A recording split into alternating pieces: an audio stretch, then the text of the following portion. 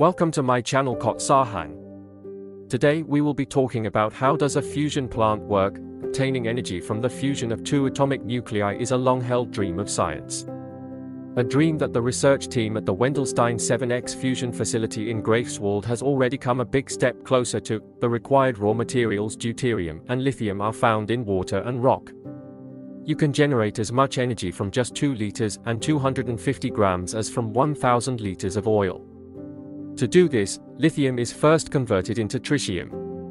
Like deuterium, it is an isotope of hydrogen. Both are the fuel of the fusion reactor. If you let their atomic nuclei collide at a temperature of more than 100 million degrees, they fuse. This creates helium and releases energy in the form of a fast neutron. This mixture of positively and negatively charged particles results in a hot plasma, the so-called fourth state of aggregation. Like a gas, it does not have a stable form. Therefore, you need a vessel to capture this artificial sun on Earth and maintain the fusion reaction. One such vessel is in Greifswald in the form of a huge machine. However, it is not the walls that enclose the plasma, but a magnetic field. And that has to be well thought out. Because this plasma finds ways and means to break out of this magnetic field again.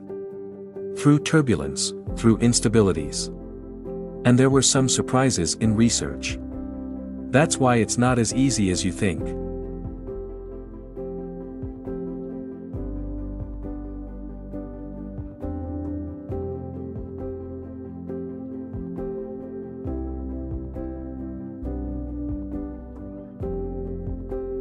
Two reactor concepts have always competed, the tokamak and the stellarator.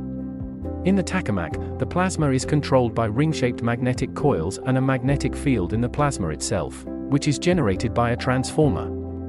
It is the most developed concept to date. But the tokamak has a disadvantage: the magnetic field can only be maintained as long as a current of increasing strength flows through the transformer. Because the current cannot be increased infinitely, the transformer has to be switched off and on again and again. Therefore, this type of reactor cannot be operated permanently, but only intermittently. The stellarator promises a solution because it does not require a transformer. Here the plasma can be controlled solely by the external magnetic coils. However, these must be constructed irregularly and extremely complex. Only increasingly more powerful computers make the necessary calculations of this complicated coil geometry possible. Unlike the tokamak, the stellarator reactor type can operate in continuous operation. Elementary for the economic operation of a power plant, with Wendelstein 7X, the world's largest stellarator-type fusion system was completed after 15 years of construction. With a diameter of 16 meters and 50 coils, it is possible to shape magnetic fields more precisely than ever before. The next big goal is continuous operation. 30 minutes would be the breakthrough. Thank you for watching. If you found this video informative, please give it a like, and subscribe my channel for more interesting videos on science and technology.